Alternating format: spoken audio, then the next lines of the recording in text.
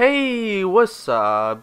OPERATIONiDROID here, and in this video I'm going to be showing you how to play NDS for iOS with a PlayStation 3 controller, as well as how to AirPlay it onto your Apple TV.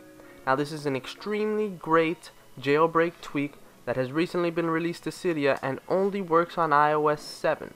So you will need NDS for iOS, the testing version, and I'm going to be showing you how to get that in just a second.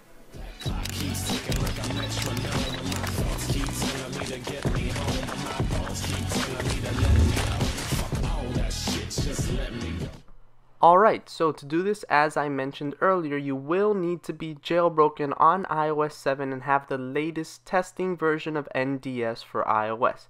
To get this, we're going to go ahead and head into Cydia. We're going to go into the Manage tab, Sources, and we're going to click on Edit at the top right, and then Add at the top left, and we're going to add the official source for NDS for iOS, which is cydia.angelxwin.net. And in this source you will find the latest updates to NDS for iOS. As you all know, it's still an application in beta, constantly being updated to get it to run at the best that it possibly can with the greatest features, like this new feature which allows you to play with your PS3 controller. So once it's done adding the source, go ahead and return to Cydia. Click on the source, which is right here. Its name is Karen's Pineapple. Very nice name. Scroll down to the end and you'll see NDS for iOS testing. Click on it at the top right. Go ahead and install and confirm. I'm sure you all know how to do that. And once you have that, go into the search bar. Now we're going to get the tweak that allows you to use the DualShock controller with NDS for iOS, which is Controllers for All. A brand new tweak that costs $1.99, which is definitely worth it because it allows you to use your PS3 DualShock controller with any application that allows made for iPhone controllers in iOS 7. So again, go ahead and purchase that by clicking on the top right, install, and then go ahead and confirm it. And once you have that, go back to the home screen, and we're going to quickly look in our settings so I can show you something very special. So go into the settings on your iDevice and then scroll down to where you have your jailbroken tweaks, and just to make sure, you should have BT Stack and Controllers for All. Now we're going to head into the next step, which is using our computer to sync the PS3 controller to our iDevice. Alright, so this part is actually pretty simple. Just open up your favorite internet browser and go into the URL you see on screen, or follow the link in the description, and then just click on the proper link for your operating system. I clicked on the Windows one just to show you that once you click on it, there's another link you have to click, which is that one right there. But if you're on Mac like myself, click on the download 6-pair and it will have a direct download, and begin to download the 6pair.zip file.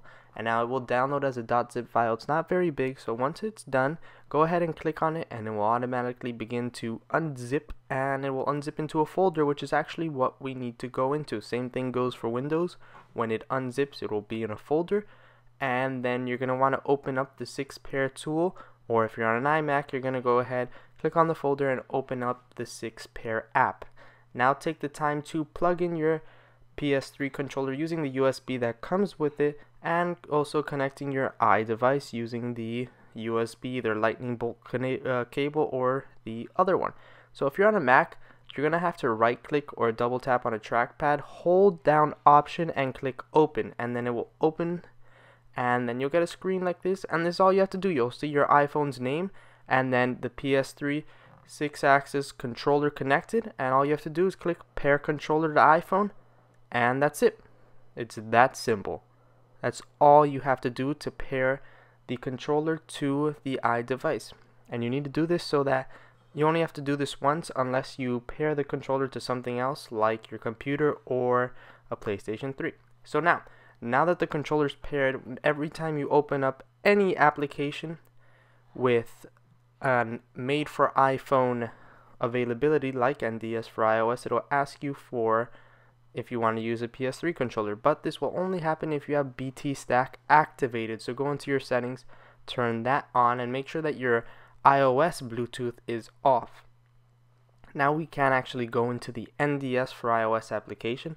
Go ahead and open it, and now you'll see that it'll have a notification come up initializing Bluetooth. Press the PS button. Searching for PS controller, press the PS button. So as you can see, I went ahead and clicked the PS button, starts flashing, and then once it's connected, you'll see that it goes into first player, and now you have your PlayStation 3 controller connected to your NDS4iOS. But let's kick things up a notch and AirPlay onto my Apple TV, and let's get into some Pokemon Black 2. So the controllers are fairly simple.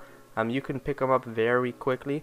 Circle is B to run, X is A confirm, square is the menu, and you can actually see that the top screen, which you're AirPlays onto the monitor that you're using, and then the bottom screen stays on the iDevice, which is awesome, so you can use that as a touch screen and touch it as you just saw that I did.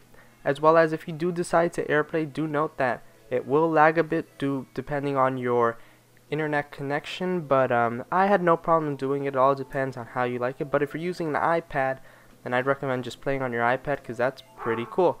Remember that NDS4iOS is still in beta, so if it doesn't run at full speed on your iDevice, just be patient. Eventually it will. It does run full speed on A7 devices, which is pretty awesome. And if you want to pick up some cool games, I recommend watching the video on the top left, learning how to get Pokemon Black 2 or White 2 on your NDS4iOS like I was playing here. But besides that, I hope you guys enjoy playing NDS4iOS with your PS3 controller and your AirPlay, and have yourself a nice time. As well as subscribe, because I will be working on a video soon on how to increase the speed or reduce lag on NDS4iOS. So that's going to be a pretty interesting video, as well as I'm going to be covering GBA for iOS 2.0 very often. Thanks for watching, thank you for subscribing, and welcome to the operation.